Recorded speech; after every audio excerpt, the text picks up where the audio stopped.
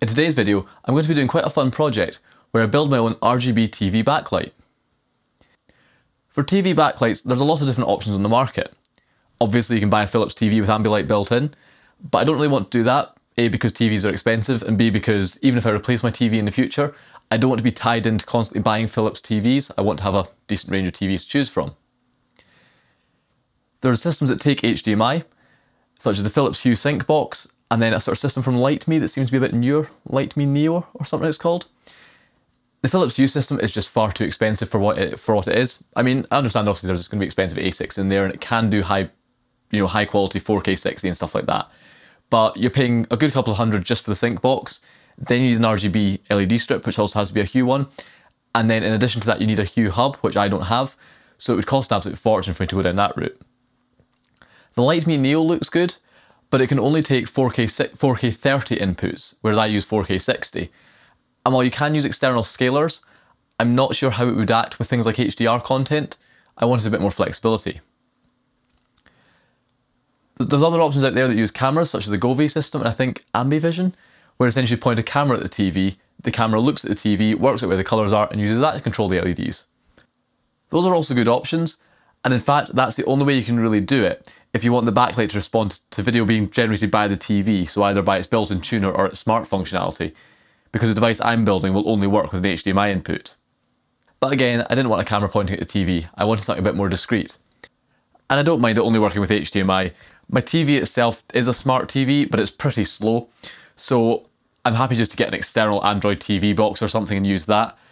And I don't really use the built-in TV tuner, I tend to use an external HDMI satellite box anyway, so it doesn't really bother me that it won't work for the TV's built-in functionality. So I've decided to build my own. And for that, I'll be using open source software called Hyperion. Well, technically I won't be using Hyperion, I'll be using software called HyperHDR, which is a fork of Hyperion, but we'll go into that later as well. But essentially what I'll be doing is building my own backlight system that'll take an HDMI input and control the LEDs behind the TV. And this system is actually going to be fairly inexpensive, way cheaper than the Hue system. We're probably looking at maybe £100 or so to build all this, so definitely much better value than the Hue system. So let's take a look at all the hardware we'll be using. So first up we need a way to get that HDMI input captured and into a computer for processing.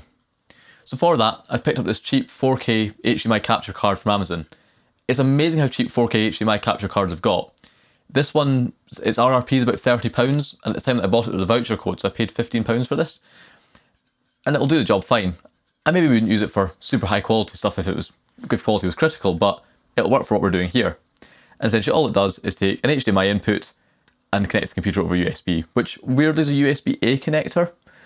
You know, that's the wrong sort of connector for a device like this. You need to use an USB-A to USB-A cable to connect to a computer, but that works. Various audio inputs and outputs as well that I won't be using. And this also has HDMI pass-through, which could be useful for some people. In many setups, what you might want to do is connect your HDMI source into here, then connect the output out to your TV, and that means that this will pass the HDMI through, so you don't need to worry about splitting it. Now, in my situation, I'm not going to do that, and that's because I rely heavily on HDMI ARC and HDMI CEC. Especially CEC, because my satellite box is hidden away in a cupboard, and I use the TV remote to control it over CEC. And unfortunately for my testing, this does block CEC, it doesn't pass through properly. And for me, I have an AV receiver that has a second HDMI output, so I'd much rather connect this into the AV receiver's second HDMI output, and then that just totally means that there's no interruption or splitting going on the signal that goes to the TV, that's just connected directly to the receiver. So I won't actually be using this pass-through, but it is there if you want it. But yeah, for my setup, this will be connected to the secondary output from my AV receiver. And I needed a 4K 60 capture card because my receiver does have the two outputs, but they have to output the same resolution and frame rate. So I couldn't use a 1080p capture card because then the TV would also run in 1080p. So I've picked this up and yeah, this can take a 4K 60 input and it'll capture it. Now, I'm not sure if this will actually capture it at 4K. Some of these will pass through 4K, but when they capture at 1080p. This does say to USB 3.0 4K, but when I looked at it in OBS, it didn't show 4K as an option, but I might have been doing it wrong. But to be honest, for me, I really don't care whether this can actually capture 4K or not. The actual capturing resolution I'll be doing will be something like, not like 640 by 480, but whatever the 16 by 9 version of that will be. I'll be capturing at a super low resolution just to reduce the CPU load. But yeah, as long as it can take a 4K input and get it into a computer somehow, this is ideal. Now you'll notice here that there's no sort of Raspberry Pi, which a lot of people use for Hyperion setups, and that's because I won't be using any sort of separate computer, separate Raspberry Pi or anything like that. In my AV cabinet I have a perfectly good Mac Mini that I use for like AV stuff, just watching content and stuff like that, and it sits right below the AV receiver. So I don't really see a reason to use a separate Pi for this because there's a perfectly good computer there right next to the receiver. So that's what I'll be doing. I'll be plugging this into my Mac Mini, running HyperHDR or Hyperion on that, and that'll do the job perfectly. However, this makes things a bit tricky, because with a lot of Hyperion setups, people connect their LED strips straight into the Raspberry Pi's GPIO. Now, even if I was using a Pi, I couldn't really do that, because as I mentioned, I want to be connecting the capture card to my AV receiver's secondary HDMI output. But my TV is mounted on the wall away from the AV receiver with a single HDMI cable that runs through the wall to the TV. So I couldn't really do that.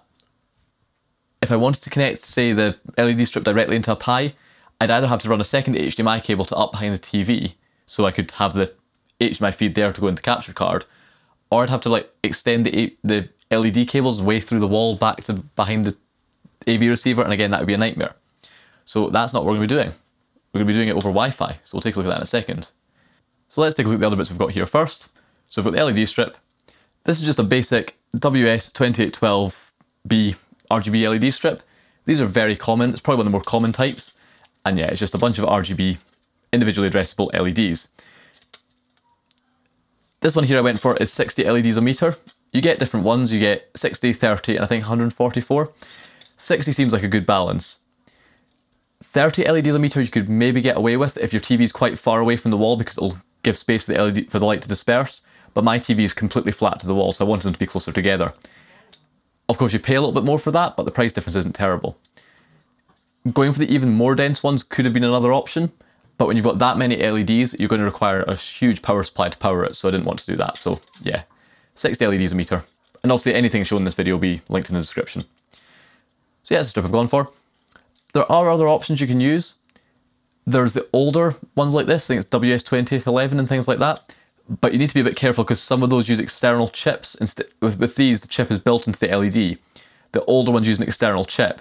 And on some of the LED strips, there's one chip per 3 LEDs, which means that the LEDs are addressable in 3 LED groups, they're not individually addressable. So that's why I went for these ones. There's also more modern ones, I think SK and then I can't remember the number, 6, I can't remember, but it starts with SK. Those are RGBW, so the LEDs have a white element.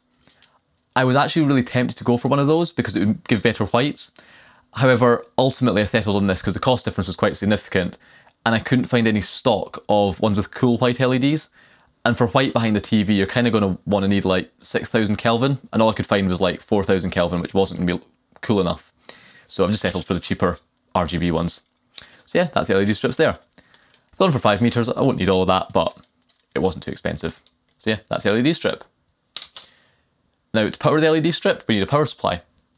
Now this is where you need to be quite careful. Your LED strip will usually give a rating in sort of watts per meter, and this is 14 watts a meter. I think I could get away with about a 50 watt power supply, but just to be on the safe side I got a 75 watt one, so that's it here. And it's a 75 watt 5 volt power supply, so 15 amps. It's a fairly cheap one, it's not amazing, but it'll do the job I'm thinking. And yeah, just goes to a little barrel jack there. So you'll need a power supply like this. If you're going for something even bigger, then you have to look into things like the big open frame power supplies in the hundreds of watts range. But thankfully with this I can just use a smaller power brick, which will do the job. Because these LEDs, even though they're LED, will use quite a bit of power just because there's so many of them. We've got some boring cable clips here that are just boring. And then we've got some cables here, which, how beautiful my life will be with you. That's the nicest thing a bag of cables has ever said to me. Yeah, I love these slogans. But yep, got some cables here, and all these do is they're just designed to connect the LED strips without soldering. So you can just open these there, the LED strip can clip in there, and you can just seal it up. So I'll be using these on the corners. You can technically just fold these LED strips in the corners, but because I've got 60 LEDs a meter, that I don't fancy folding that. You're going to end up with LEDs caught in the fold. And you can get solid corners that kind of have a flex cable, so they're just like that, but they've got a flex cable between them, or a bit, flat flex, but those looked quite large, and I wanted to be able to put these as close together as possible, if not even like overlap them to make the corners small. So I've gone for these with cables in the middle, and I can just do that and then kind of clip the cables out of the way behind the TV. I'll also need another one of these where I'll cut an end off and solder it on, so I'll show you that why I'm doing that later. But yeah, just another little bag of cables. And then finally, we've got one of the more interesting bits. And that's because, as I mentioned, all the processing and capture is done by a Mac Mini in my AV cabinet, and the LED strip's going to be behind the TV. So I need a way to control this wirelessly. And Hyperion supports a thing called WLED. WLED is an open source project, and it's just firmware designed to run on small microcontrollers like the ESP8266, ESP32, things like that, where you can take like your little Wemos D1 Mini and things like that, connect it to an LED strip, flash a WLED firmware, and it lets you connect that LED strip to Wi-Fi and control it over the network. So that would be a perfectly viable option, and lots of people will do that. Just get your little ESP microcontroller, solder it all together, and it'll work. But I've decided to do something a little bit different here. And that is by this little thing here, which is an SP501e. And this is a cheap Wi-Fi LED controller. It's designed for use with an app called Fairy Nest. And it's one of those, generic cloud things. You take it, you connect it to your Wi-Fi, it connects to a server somewhere, and your app connects to the server, and all your LED commands go through the internet, and don't really like that. But the benefit of this is internally, this just contains a little ESP microcontroller. I don't know exactly which model it is, but it is just an ESP. And it can be flashed with WLED. So even though this costs a little bit more than doing it with one of the bare ESP boards, this costs about $10.99. The benefit of this is this comes with a really nice little case. It's got a barrel jack the power supply can connect directly into. It's got a connector there the LED strip can connect straight into. It's just a much nicer all-in-one solution. So yeah, this is what we're going to be doing. We're going to take this, flash it up WLED firmware onto it, plug that into the LED strip, plug the power supply in, and all this can hide behind the TV and make this LED strip accessible over my local network. So Hyperion can run on the Mac Mini, it can take the video feed from the capture card, do all the processing, send a network stream over the network, into this, and that'll control the LED strip. So it should be dead simple. So now without any further ado, let's get going with this. Now I will say I'm not going to be doing this as a full tutorial. I'll kind of go into a bit of detail about each bit I'm doing, but I'm learning this at the same time as I'm showing it on video, so I'm probably not the biggest expert in it. I'm not going to go into huge amounts of detail and show exactly how to do it, but I'll kind of just show what I'm doing as I'm going along. So yeah, time to start and figure out, well, where to start. Okay, so the first thing I want to do is flash this and test it out, just making sure this actually works, because once this is flashed and working, I can then start actually installing the LED strip on the TV. But before I take this apart and flash it, I'm just going to check it works, because obviously if it's dead on arrival, I don't want to then flash it, void the warranty and not be able to return it, because this wasn't super cheap. I mean, $10.99 is not deadly, but it's a lot more expensive than just buying a little ESP. So we'll take that, we've got the LED strip here, so we just plug it in. This is why I like this, because it's just such a nice solution. With other solutions you're having to solder stuff, bare wires, all this sort of stuff.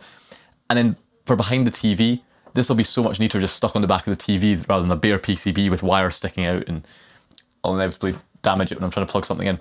So that's connected there, so hopefully if we just plug this in, power supply's already plugged into the mains, that should, yep, there we go, turn on. So that's turned on, it's all flashing all rainbow colours. So that's making me happy that this works, and it also shows that my power supply works as well. Because obviously, none of this comes in a kit, so I was hoping that power supply would work with this, and hoping the connectors would fit, so yeah, it all does. And as I keep mentioning, I'll put links to all the stuff I've bought, because obviously I've kind of validated that this stuff's compatible. Little power button there, presume that, yeah, turns it on and off. And obviously right now this will probably be broadcasting a Wi-Fi network that you connect to, then you install an app or something like that, but I won't be doing that. I'll be flashing the firmware. So yeah, with that all working, what we now need to do is take all this, disconnect it all, and pop this open and flash it. Okay, so here we have the little SP501e. So pop it open and see what's inside. It's not even stuck together, it's literally just unclips super easily, so super easy to get inside. And there's the board. And if we just pop this out, there's just strain relief on these cables. Board will just lift out. Like that. And that's it there. It's dead simple. So up here, we've got an ESP8285, which is just a little chip. It's like an ESP8266, but it's got built-in flash memory rather than having an external chip. So very simple ESP chip that can easily be flashed. Then down here, you can see all the wires connected. So here you've got the DC input that goes onto these terminals here. And these are just basically passed straight through to the output. So the voltage output on this connector here is just the input just passed straight out. but it'll also power itself from that input. And what's quite neat is that this can take anywhere between 5 and 24 volts. So irrespective of the voltage of your LED strip, this is a 5 volt LED strip, but if you had a 24 volt or whatever, you can still feed that voltage into this. This will convert the power enough to power its own chip, but then the higher voltage will be passed to the output to power your strip. So that's a really neat solution. And obviously you can see there's a green wire on the output is obviously the data line that goes to the LEDs. So yeah, it's dead simple. And what is quite interesting here is you'll see there's these additional pins down here, CBRG. And that's because this board is also able to drive RGB LED strips. So this is for individually addressable RGB LED strips, and this is just for the traditional ones that are just all light up the same colour, and you have separate wires going to the strip for red, green and blue. Now obviously this one's configured for addressable, and all the firmware will be flashing is presumably for the addressable ones. But it's just quite neat that they have kind of at least made the board so it could be configured differently to control different types of LED strips. But yeah, that's the board there. But if you look on the underside, this is what we need. And that's these pads here, because these are just essentially serial connections. So what I can do is just solder some wires onto this, connect them up to a USB to serial adapter, and flash the firmware on. And this is all documented on the WLED wiki on GitHub, so hopefully those instructions work, and I can flash the firmware onto this. Okay, so the soldering is complete. So I just did what it says on the website. All I've done is just soldered a few wires onto the bottom there, onto these pads. And basically all you've got is 3 volts. These two are transmit and receive, can't remember which way they are, but one's transmit, one's receive. And then the last two just both need to be pulled to ground. So I've got those 4 wires coming off and then going into my USB TTL serial adapter. Now the one thing that is quite important with this is that this ESP is 3.3 volts, not 5 volts. And I've mentioned this before and some people have said it's fine with 5 volts, but at least on the data lines, but I wouldn't trust it. So with this adapter is actually configurable, so it's set to 3.3 volts, which means the ESP is being powered off the 3.3 volt output and the data lines are running at 3.3 volts as well, just to be safer. So that is now ready to flash. Now, one thing I just discovered after buying all this is that WLED don't provide official builds of the firmware for this particular device. However, I did find a third-party build, which seems to be fine, it just seems to be a mirror. I'll put links in the description if I remember. And they've got a firmware build of WLED for the particular SP501e. However, what was a bit concerning is on the WLED wiki, it mentions that this has 1 megabyte of flash, and that later revisions have 2 megabytes of flash. And the firmware image I found was for a 2 megabyte flash chip. So we need to see what size of flash this has, because even though I'd hope it's a new revision, you know, you don't know how long this will be sitting around in Amazon's warehouse. So plug it into the laptop and check, so we can just stick it into my little dongle here, plug that into the laptop, and we're just going to run software called ESP Tool. I do apologise for the laptop that's absolutely covered in fingerprints, but this is just ESP Tool. There's a serial port that's plugged into, and this will just run the flash ID command, which will tell me what flash this has. So we can run that. There we go. And there we go. We can see it has 2 megabytes of flash. So that's the ideal. So I can use that pre-compiled binary. If it came to it, it is very much possible just to build it yourself. There's loads of resources on how to do it, and you can build it for a 1 megabyte chip. You just lose a few features around OTA updates and stuff like that. But I'd rather not have to do that. It's a lot of dependencies to install and a bit of a faff. So that's good. I can just use the official, well, the unofficial, but the pre-built one from that other GitHub repository. So yeah, time to flash this. Okay, so now this is the moment of truth. I've got it all connected as before. I actually unplugged it and replugged it in just to make sure it's fully reset itself after running that flash test. I've opened up ESP Home Flasher. Again, there's loads of documentation for how to install this, but it's available in Python's pip package manager. Open that up. I picked the serial port this is connected to, pick the flash file that I've downloaded, and in theory, if I press flash ESP, this will work. There we go, serial port's flashing away. Raising flash, that's scary. It's writing.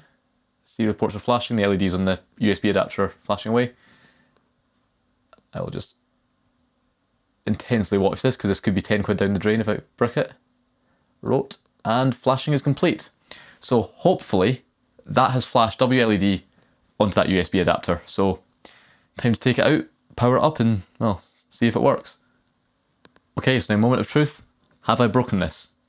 So I've left these wires connected just in case I need to reflash it. I've just taken off the white one because that one had to go between two different pads to connect it to ground, and connecting one of these to ground was to sort of put it into programming mode, so I've disconnected that just so it's not in programming mode, but the others are there just in case I need to flash it again. But in theory, we'll connect an LED strip just to see if it does anything. And then what should happen is when I power this up, it should start broadcasting an access point I should be able to connect to, and then it'll serve a web interface I can manage it from. So let's see. Put that in there. Now that is a very good sign, annoyingly off camera, but the LEDs have come on, but they're working differently. They came on a sort of orangey colour and then cycled and flashed and went green. Now that's different to what it did before. So this is making me a bit more confident because they've clearly got some sort of signal because they did do a pattern when they turned on, which shows the chip is doing something. And it's different from before, which shows the firmware has changed. So hopefully if I get my phone out, this should maybe work. So let's check the Wi-Fi settings on my phone. See if it shows up. Yep, it's showing up on my phone as WLED AP, so let's connect to that. Now it needs a password, that's helpful. What's the password? It doesn't say on the internet. WLED1234. So if I put the password in, like that, so I put the password into my phone, connect, see what happens. Good, I've got a sign into network thing, and there we go. That is WLED running on the device here. So that's perfect. So obviously there's future setup I'll need to do here. I'll need to actually connect it to my Wi-Fi because currently this is broadcasting its own AP. But yeah, I mean, that's ideal. So what we can now do is take all these wires off, tidy this up a bit, get it back in its case, and proceed with the project. Okay, so it's working now. I've been able to go into the settings on this and get it connected to my Wi-Fi network, and we can pull up the WLED web interface on my network, go through it, so like effects, there's different effects you can go into here. So yeah, it's all working. So yeah, definitely very happy with that. Now before I go away and actually just start installing LEDs on the TV and stuff like that, there's one more modification I want to do to this, and that is around powering it. So we unplug that there. Obviously we're going to be powering it from this here, going into this pre-soldered connector on this end. However, with the LED strips, you need to be careful of voltage drop. The longer the strip, the more the voltage drops across the strip. And that means that the LEDs at the end of the strip, from the end that the power is being fed in, will be slightly dimmer than the LEDs at the start. And that's compounded with lower voltage strips. Generally, if you're installing LEDs in, say, a building, you know, under cabinet lights around a room, stuff like that, you're going to use 12 volt or 24 volt LED strips. You generally use 24 volt for longer runs. But this is only a 5 volt strip, and that's fairly standard for these RGB ones, or these individually addressable RGB ones. That means that the voltage drop is going to be quite significant. It won't cause a problem. I mean, as you can see when I was testing it, the whole strip was lighting up, and that's 5 meters, and I'll be using less than that on the TV. But the issue is that if you were to power it from one end, run it around a TV, what you'll then have is at one corner, you'll have this end and the far end next to each other. And that means that you're going to have the brightest LED and the dimmest LED totally adjacent to each other. And that sort of gap, that step, could be quite noticeable. So what I'm going to do is I'm going to make it so I can feed power into both ends. Now to do that, I'm going to use one of these connectors here. I'm going to cut one end off and solder it onto these wires here. These two that stick out here. Now what these wires are is they're just designed to feed an additional voltage into the LED strip. So if your power supply or whatever you're connecting this to wasn't powerful enough, you can stick 5 volts in here. But just obviously, because these are just tapped on top of this will be feeding 5 volts in, and the 5 volts will appear on these wires here. So my plan will be to solder one of these onto these, cutting out the data line. I won't use the data line, and that'll give me a connection I can put onto the far end of the LED strip to inject 5 volts at the far end as well. So what that'll mean is the LED strip will be powered from both ends, and that'll get rid of that big jump. Of course, there'll still be voltage drop across the strip, but rather than it being at the far end, the voltage drop, or the dimmest LED, will be at the middle of the strip. And then as the LEDs sort of become closer to the power source from that middle point, they'll slowly get brighter. And that means that even though one corner of the TV will technically be dimmer than the other corner, because it's not a big step, you won't really notice it like you would if it was like the brightest is next to the dimmest. What you'll end up with is the dimmest is next to the second dimmest, and then the third dimmest, and so on. So it won't be as big a jump. So yeah, what I need to do is take this, solder this onto here, and when we install it, I'll show you how I connect that up, just to feed power into the strip from both ends. But yeah, the thing to remember is, even though I'm connecting both ends up, one end gets power and data, and that'll send data in the direction of the arrows. The other end just gets power. You don't put data into the other end. So yeah, time to do that. Okay, it's time to solder that on. We just need one of these strips here. So one of these wires. Yep, there we go again. How beautiful my life will be with you. Yep, these LED strips, these wires absolutely love me, so I'm just gonna absolutely destroy one of them. There we go. I have killed it. But yeah. Yeah, so your life probably wasn't what you expected, but yeah, there we go. So I've cut that end off there, strip these off, and solder it all on. Okay, so there we go. So I've now soldered that together, so all I've done is just splice that on there. Just a bit of heat shrink, nothing fancy at all. But what this means is now I've got this connector here that goes into the Wi-Fi adapter, and this connector here that will connect onto the other end of the LED strip. So I'll put this around the TV, and then this will connect onto that other end. Pop open that. You can see how it just connects onto the join that goes between two pieces on the strip, and that'll power it from both ends. And obviously, because it's going around a square TV or rectangular TV, this end and then the far end will be at the same corner, so it'll be really easy to connect that up. So yeah, all I need to do now is go off and get this strip on the back of the TV, and I'll come back when I've done that. Okay, so I've now put the LED strip around the back of the TV. It was a bit fiddly because this TV is a really annoying shape for it, but I've got it on. So it just runs along the top, down the sides. It's actually quite good, at least at this part, because this TV's got a sort of metal trim around it, so that'll be good for heat sinking, although the rest of it's plastic.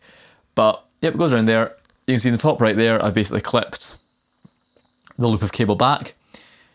Now, the bottom two corners were a bit fiddly, because what you've kind of got here is I've had to like stack the two adapters and try and tuck this wire out of the way, so it's not ideal, but hopefully it won't be too visible. The difficulty with this TV though is because you've got the slope, so it comes along, slopes up, then it's here, and then it goes on the back. So this might look a bit funny because the angle changes and the depth distance to the wall changes, but we'll see how I get on. Hopefully it'll be fine. And then it runs on the bottom. So yeah, it's all pretty good. Then up in the far corner here, we can see we've got the Wi-Fi adapter connected. I just clipped it all on just to keep it neat. And then you can see here, we've got the output of this goes into this ribbon cable here, which connects onto this strip here, which is the first LED, runs along the back, around the corner, comes back up here, and on the end here we've got that additional 5 volts feeding in. I had a slight difficulty with this because when I made it up I just didn't look, and it turns out the polarity on these connectors is different on each side. So if we face the same side up on each side, you can see the polarity is reversed from one side to the other. And that totally caught me out because I didn't think and cut it off, and of course it was the wrong one, which meant the polarity of this was not correct for the LED strip. And I'm really glad I noticed that, because if I put that on the wrong way around, I'd have probably short-circuited something and it would have gone bang. Because I don't think this stuff probably has particularly good protection. So I had to end up redoing this and then put another end on, but that's worked fine. I don't think the voltage drop really would be an issue because I measured it, and at the start you're getting about 5.07 volts, by the end it was like 4.7 volts. So it's definitely dropping something, but it wasn't really enough to make a noticeable difference. But I thought I may as well connect it anyway, and I did, and now you get 5 volts, or 5.07 volts on the first two LEDs in this corner, and that just means it will definitely be even, which is good. So yeah, that's all done. So what I need to do is get this TV back on the wall, and of course be very careful because it's now got these very fragile LEDs around it. There's different types of LED strip you can get. You can get the IP rated stuff. I didn't go for it, and from what I can see, apparently not going for IP rated stuff is potentially better for lifespan because it doesn't get as hot. If it's coated with gel or whatever, it can get hotter. But if you've got a TV that you're potentially going to be like rummaging behind a lot, or it's on an arm that you're going to be grabbing and pulling it out from the wall, you might want to consider one of the IP rated strips, purely just because it'll protect the LEDs, because of course this is a little bit more vulnerable. But yeah, that's all in there. Time to get the TV back on the wall and set up Hyperion. Okay, so the TV's back on the wall and the LEDs are powered up. And if you look down the back there, I've just got it plugged into the socket here. So the socket here, that powers the TV, that powers the LED strip, and then just down there you might be able to make out is the power brick, just stuffed down the back there. That's neat enough. And yeah, we now have all the LEDs all on the top. So if we come around here, we can see if we look around the back, we have all the LEDs around the back of the TV. And they seem pretty secure. They're not, there's a couple of bits of tape starting to come off a little bit, but hopefully it doesn't peel off. If it does, all I would do is just get additional clips and stick it in. So that's fine. And that is providing the backlight behind the TV. And like before, if we look around the back here, we've just got a little Wi-Fi adapter just hanging off the back of the back of the TV there. And then the power cable connects into there, and that cable goes out to the LED strip. So, yep, that's installed behind the TV.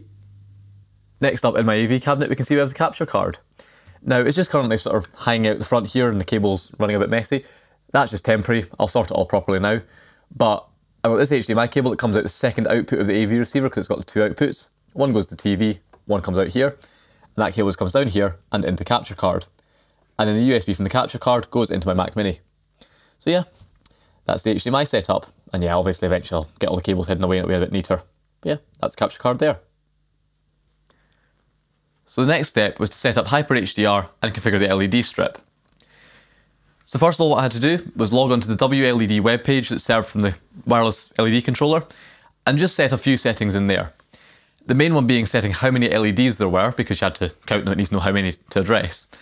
And also I had to go into settings and turn off a power limit, because it defaults having quite a low power limit designed for weak power supplies. And the problem is that was meaning that my LEDs were running at a super low brightness, so I had to turn that off or at least increase the limit just to cater for the power supply I had because it's quite a powerful one. And that meant the LEDs ran at full brightness. Then for HyperHDR, that was pretty easy. I just installed it on a Mac OS, obviously that'll vary depending on what you're installing it on. Run the software, go to the web page, which is just another web page served from the machine it's installed on. Go into settings on that. And what I needed to set up there was the LED settings, where I tell it how many LEDs I have, how they're laid out, so basically how many are along the top and bottom, how many are up the sides of the TV, and then also tell it that I'm using WLED LEDs and give it the IP address of the WLED controller. All fairly simple. Then for the capture device, all I had to do was go in, pick the capture device, which in my case is the capture card, and that was really it. It basically worked straight off the bat. The only other real setting I needed to play with in here was the HDR colour mapping. And that's because if you feed an HDR signal into this capture card, the capture card doesn't read it as an HDR signal and the colours will be very washed out. So this HDR colour mapping option adjusts the colours to make the colours work correctly if you're feeding an HDR signal in. This is one thing that's a little bit tricky though, because it depends on what source I'm feeding in. If I'm feeding an HDR source in, I need this to be turned on. But if I'm feeding a non-HDR source in, such as my satellite box, I need this to be turned off, otherwise the colours are oversaturated. This isn't the end of the world, because the HyperHDR web interface is actually quite mobile responsive, so I've just got it bookmarked on my phone and I can quite quickly go on my phone and change that option. It's not really a big problem.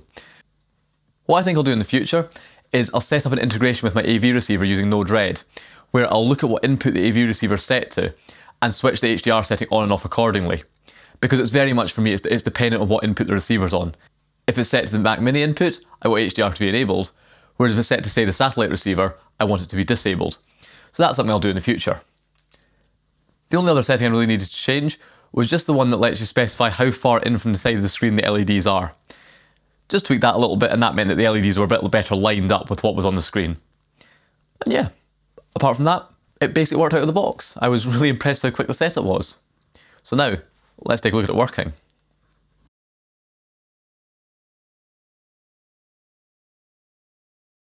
Okay, so here you can see it working. Now I've obviously darkened the room down just to make it look better on camera, but it still looks really good, even in a fairly bright room. It still adds a lot to the picture. Now I'll run through some demo footage here. Unfortunately, I don't want to risk showing any of the actual Ambilight demo videos I can find on YouTube just because of copyright. So I'm just going to go through some free stock footage I could find that's royalty free. It's maybe not going to be quite as impressive as some of the actual Ambilight demos, but I've tried to make a combination of videos here, some of which are really good at just showing off the bright colours and the dark background and the contrast, and some of which are more like real life TV watching, so they, what you can experience watching TV rather than sitting watching demos. So we'll start it off and take a look. So that's it running there, and you can see it works really well. What I've noticed with this is you can see it's quite high, almost high resolution because there's so many LEDs. So you can see distinct parts where, like at the bottom on the right hand side, it's a different colour to the top and the gradients work. It looks really effective. It also has lights along the bottom of the TV, which official Philips Ambilight TVs don't have. Obviously you can't see it here because the bottom of the TV is dark, but you'll see it in future footage, and it works really well. This video here kind of shows how quick it tracks. So you can see the colours moving around the screen, and they follow very closely to the rotating image. It's actually really responsive, which impressed me, because I was thinking, you're feeding the HDMI back in, you're having to capture it, process it, surely that's going to be slow because, you know, the video is coming out of the same computer, but it's actually pretty responsive. In general TV watching, things like this with like flashing lights make a huge difference. It really adds to it. It works really well, but it's not really distracting. And you can see there again, it tracks really well. The motion, it's really, really good. And in fact, like a couple of weeks ago, I actually saw a real Philips Ambilight TV mounted on the wall similar to this one, quite close to the wall. And it didn't have remotely the same level of resolution. You know, it didn't have nearly as many LEDs around the outside. So it kind of showed an ambient colour, but it wasn't like this where you can kind of see where that sign's flashing and see the red flashing above just that part of the picture. This is almost a much higher resolution than the actual Ambilight TVs, which you may or may not like, but I really like it. Next I've got another demo here, more of a nature scene, and as you can see, when it's a bright picture, it's really bright. You know, you can see a lot. It really helps brighten it up, and it also really does improve the contrast.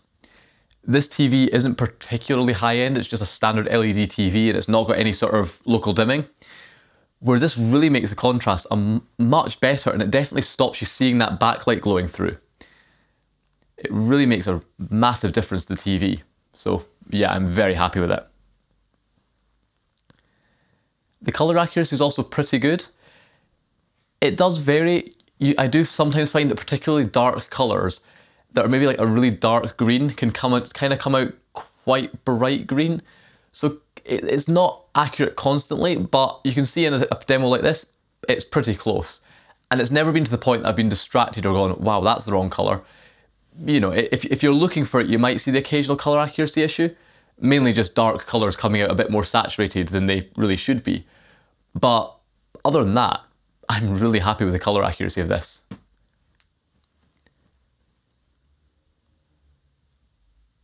Now finally we've got this demo here that we'll watch through, and this is more like a live TV. You know, it's cutting between different scenes that are kind of similar to each other, and it kind of this is what you sort of see if you're watching live TV. And as you can see, it's both really responsive, and like when you change between scenes, the whole screen updates quite quickly. There's not a lag where the picture updates and then the backlight changes. You can see it is pretty accurate. And yeah, I'm just really impressed with it. I have had the occasional time where it's kind of slowed down. It's usually if something's happening on the machine in the background, almost the backlight's lagging behind by a second, and I'll go, oh, why is it doing that? And I'll have to close something that's running. So I might move this onto Raspberry Pi in the future just to offload it onto another device that's definitely not going to be running anything else. But I'm really impressed with it. And running it on the Mac Mini, yeah, you have the occasional little performance glitch, but I'm pretty happy with it. So yeah, that's it working there. And I could not be happier with it. I was worried that this would be too distracting. You know, you're watching TV and it's constantly strobing and flashing in the background, but it's really not. It honestly does just feel like the screen's just kind of extended a little bit. It's responsive enough that you don't really notice it. It just really adds to the experience. And there have been times where it's maybe been turned off or it's not worked or whatever, so it's not running. And I'm looking going, something's missing from this, and then you turn it on and it makes a huge difference. So there you go, that was a demo of it working. It's probably a bit rambly, but hopefully you kind of get an idea of how it works. And yeah, I'm very impressed with it.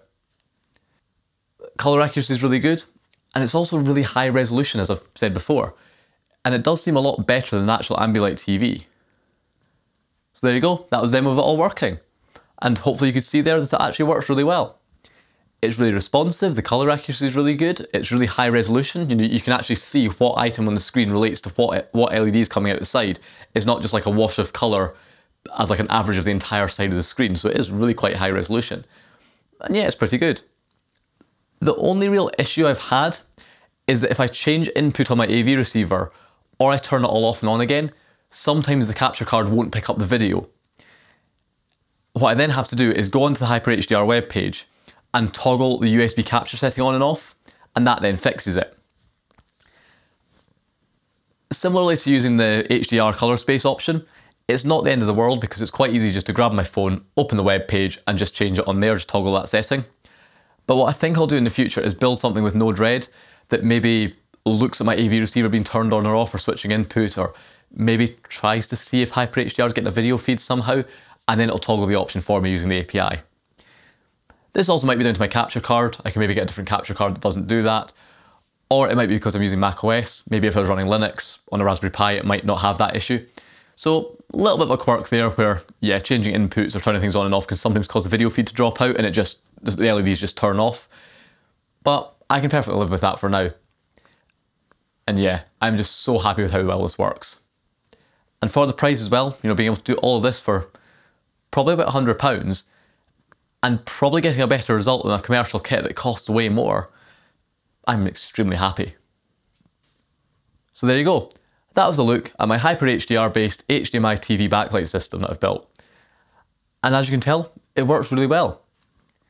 Now, I will say if you're going into this, it's not a set and forget solution. You know, it's not like buying that Philips Hue Sync box where you'll plug it in and it will just work.